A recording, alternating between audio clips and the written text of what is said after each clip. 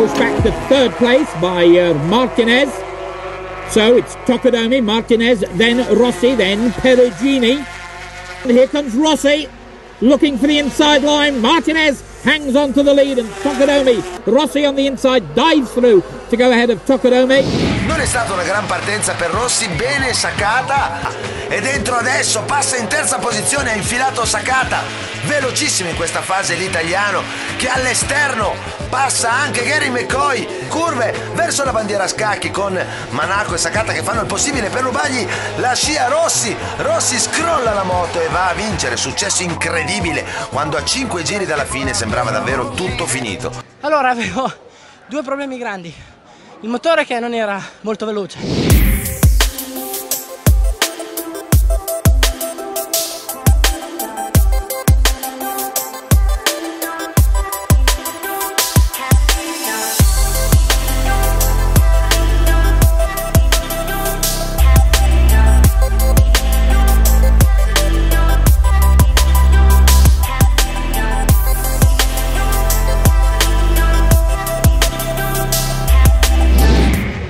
Dutch TT is underway. Not a great start for Rossi from that front row, was it? Going into turn one, that's where the four strokes will be strongest. It seems as though, to me, he's been sandbagging, surely. Well, we're going to watch Rossi cross the line. Usual style as he wheelies out of the final chicane. Like he had a bit of a wrist problem, there's just something stuck in his rear tyre there.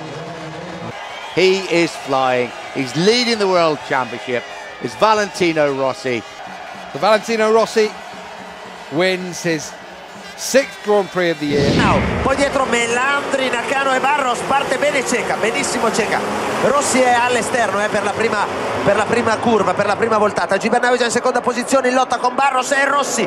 Edwards in decima, Nakano in 11ª, Bayliss 12, Hayden 13ª, Tamada ha superato Kenny Roberts ed è in 14ª posizione. A record di Valentino Rossi. Povero Barros. Mamma mia, avevo visto l'anteriore, altro che anteriore. Adesso sul traguardo si vede. Ah, Melandri, dove vai? Dove vai, mannaggia? Meno male. Dentro qua, dentro, Sbalargo ce la fa, bellissimo, bellissimo. Edging backwards a little bit. Oh, dear me, that's tough. So then, this is the battle for the lead. We're on board and Rossi looking out and see what's going on. The battle further back between that Ducati and the Kawasaki was interesting because they were in real trouble with those Bridgestones at the end of the last race in Catalonia. 8 seconds off the pace in 1 lap. They're in real trouble. But here are the trio leading this Grand Prix.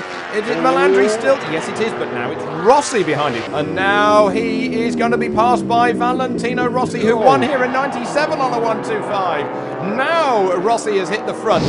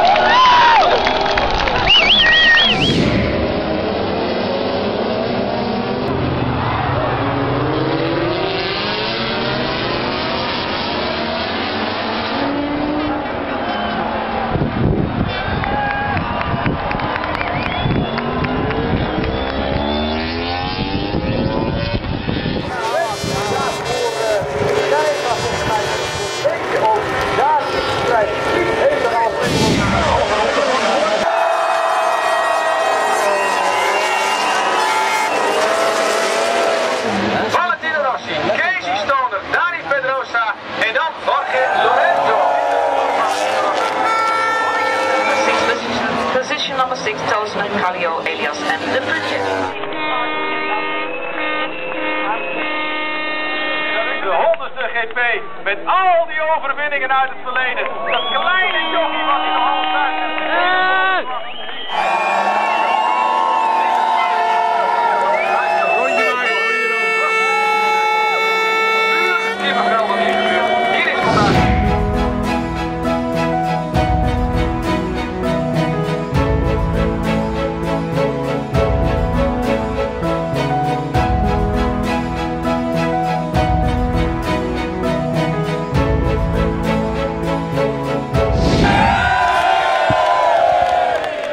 Waarom is Rossi zo bijzonder? Dat is een fantastische rijder. Die heeft de MotoGP gewoon groot gemaakt. En wij kijken er graag, ik vind het gewoon een goede jongen. Ook na 2 slechte jaren bij Ducati? Ja, absoluut. Het blijft geweldig. Alles gewonnen wat er te winnen valt. 46 wedstrijden geleden heeft hij voor het laatst gewonnen. Dus het zal fantastisch zijn als het nu weer hier in Assen gebeurt. Jullie hebben het georganiseerd? Wij organiseren deze tribune. Voor het hoeveelste jaar nu? 5e jaar. En een groot succes, hè? Absoluut. En nou nog winnen vanmiddag en dan is het helemaal klaar. Altijd bommetje vol? Bommetje vol en groot feest. Ja, hoe komt het nou dat iedereen juist nu ervan overtuigd is dat Rossi vanmiddag gaat winnen?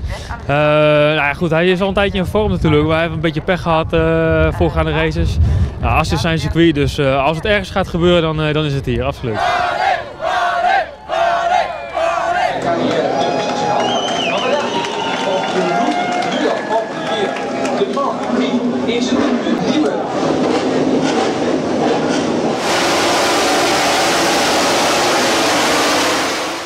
Bounty staat niet gereden naar het kanaal. Bradley Smith, Dovizioso, Ierland.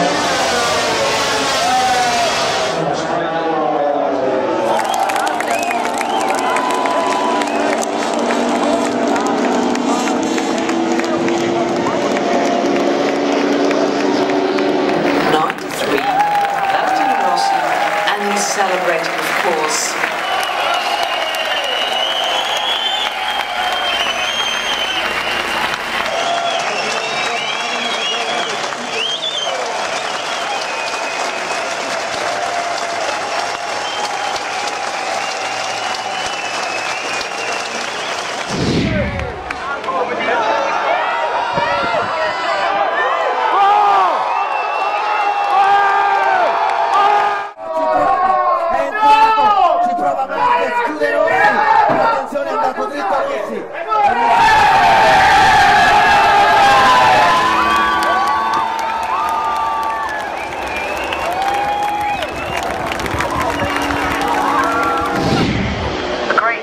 For Scott Brody, but he went too wide and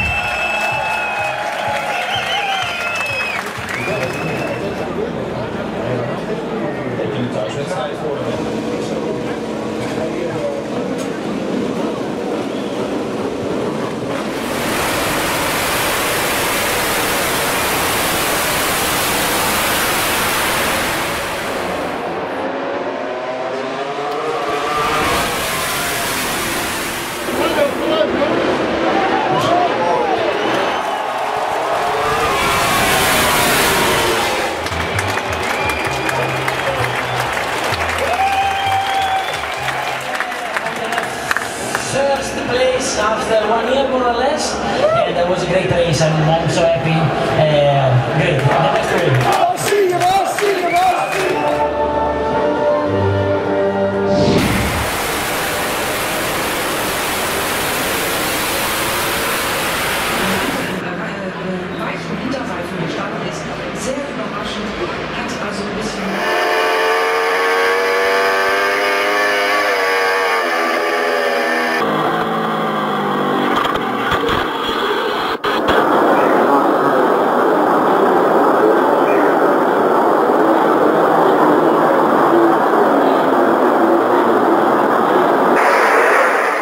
So now the life for us is not completely normal, but anyway, it's a lot better. We can train and also we can ride the bike. So we are